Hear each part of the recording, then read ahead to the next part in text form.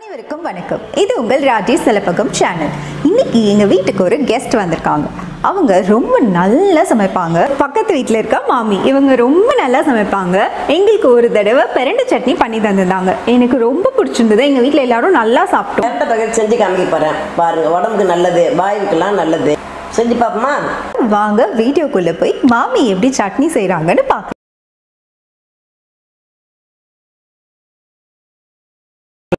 200 250 gram வரைக்கும் பிரண்டை உரிச்சி எடுத்துட்டாங்க.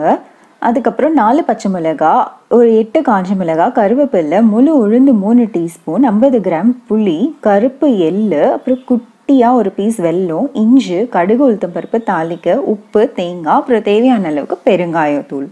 இப்போ இது எல்லாமே வதக்கி எடுத்துக்கலாம். வானல்ல 2 கரண்டி எண்ணெய் ஊற்றிட்டு வச்சு இந்த பிரண்டையை அதில் போட்டுக்கலாம். பிரண்டை எப்பயுமே நார் எடுத்து தான் யூஸ் பண்ணுமா. நார் எடுக்கிறதுக்கு கையில் நல்லா எண்ணெய் பூசிட்டு முருங்கைக்கால் எப்படி நார் எடுப்போம் அதே மாதிரி 4 பக்கமும் எடுத்துக்கணும். அதில் இருக்க இலையெல்லாம் கூட பாட்டி சேர்த்துருக்காங்க. இப்போ 2 நிமிஷம் வதக்கிட்டு துவையலுக்கு தேவையான உப்பு இதுலேயே சேர்த்துக்கிட்டாங்க. பிரண்டையை 30 வயசுக்கு மேலே இருக்கிறவங்க எல்லாருமே வாரத்தில் 1 நாளோ 2 நாளோ சாப்பிட்டுட்டு வர்றது ரொம்ப நல்லது. முட்டி வலி வராது. முட்டி வலி இருக்கிறவங்களுக்கும் குறையும். இப்போ பாருங்க, பிரண்டை நல்லா வதங்கிடுச்சு. நம்ம எடுத்து வச்சுக்கலாம்.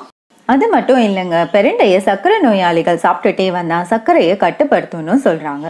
இப்போது வானல்ல 1 கரண்டி எண்ணெய் ஊற்றி காஞ்ச மிளகாவையும் பச்சை மிளகாவையும் வறுத்து எடுத்துக்கலாம்.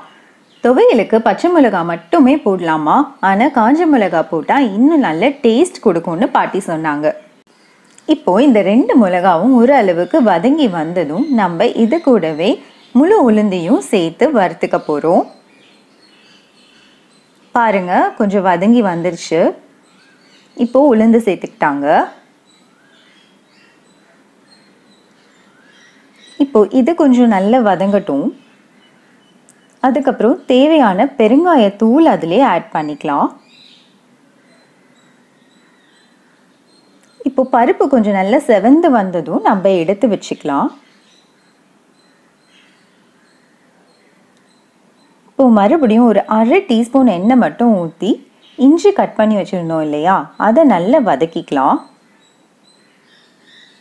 அப்புறம் அதிலே கருவேப்பிலையும் போட்டு வதக்கிக்கலாம்.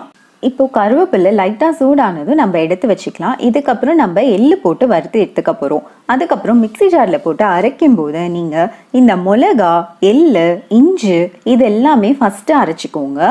இந்த பொருட்கள்லாம் அரைப்பட கொஞ்சம் டைம் ஆகும். அதனால் முன்னாடியே போட்டு அரைச்சிட்டு அதுக்கப்புறம் புளி, உப்பு, கொஞ்சமாக வெல்லம் வச்சுருந்தேன் இல்லையா, அதையும் போட்டுட்டு பிரண்டையை போட்டு இந்த மாதிரி நல்ல மையம் அரைஞ்சதுக்கு அப்புறமா நம்ம எடுத்து வச்சுருந்த தேங்காவையும் போட்டு அரைச்சிக்கலாம்.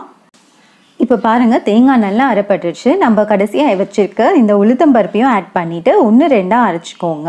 அப்போ தான் சட்னி சாப்பிடும்போது அங்கங்கே உளுத்தம்பருப்பு வர்றது ரொம்ப நல்லாயிருக்கும். அவ்வளோதாங்க, சூப்பராக சட்னி ரெடி ஆகிடுச்சு. இப்போ இதை நம்ம தாளிச்சிக்கலாம். எண்ணெய் ஊற்றி கடுகு போட்டு கருவேப்பிலை போட்டு தாளித்து எடுத்துக்கோங்க. பாருங்கள், பார்க்கும்போதே சாப்பிடணும் போல இருக்கா. எனக்கு இது ரொம்ப பிடிக்கும். எல்லாத்துக்கும் இதை தொட்டுட்டு சாப்பிடுவேங்க. நீங்களும் இதே மாதிரி உணவையே மருந்தாக எடுத்து ஆரோக்கியமாகவும் சந்தோஷமாகவும் இருங்க. இது பிரண்டை துவையல். இது கை கால் வலிக்கெல்லாம் நல்லது, முட்டி வலிக்கெல்லாம் நல்லது. வாரம் 2 நடை கண்டிப்பாக போட்டு சாப்பிடுங்க. பிரண்டை பொடியாகவும் செஞ்சுக்கலாம். புளி தேங்காய் போடாமல் தொக்கு மாதிரியே செஞ்சு சாப்பிட்லாம். தண்ணி ஊற்றாமல் அப்படியே அரைச்சி டெய்லி போட்டுக்கலாம். குழந்தைங்கள்லாம் விரும்பி சாப்பிடுவாங்க. நெய் போட்டு சுடு சாதத்தில் சாப்பிட்டா நல்லாயிருக்கும். சுகர்காரங்களாம் கண்டிப்பாக இது சாப்பிட்டாகணும். மாமி செஞ்ச பிரண்டை சட்னி உங்களுக்கும் ரொம்ப பிடிக்கும்னு நினைக்கிறேன். வீட்டில் ட்ரை பண்ணி பார்த்துட்டு கண்டிப்பாக எனக்கு கமெண்ட்டில் எப்படி இருக்குன்னு சொல்லுங்கள். வீடியோ உங்களுக்கு பிடிச்சிருந்தா வீடியோவை லைக் பண்ணுங்கள், சேனலை சப்ஸ்கிரைப் பண்ணுங்கள், அந்த பெல் பட்டனை கிளிக் பண்ணிங்கன்னா நாங்கள் போடுற வீடியோ உங்களுக்கு உடனே தெரியும்.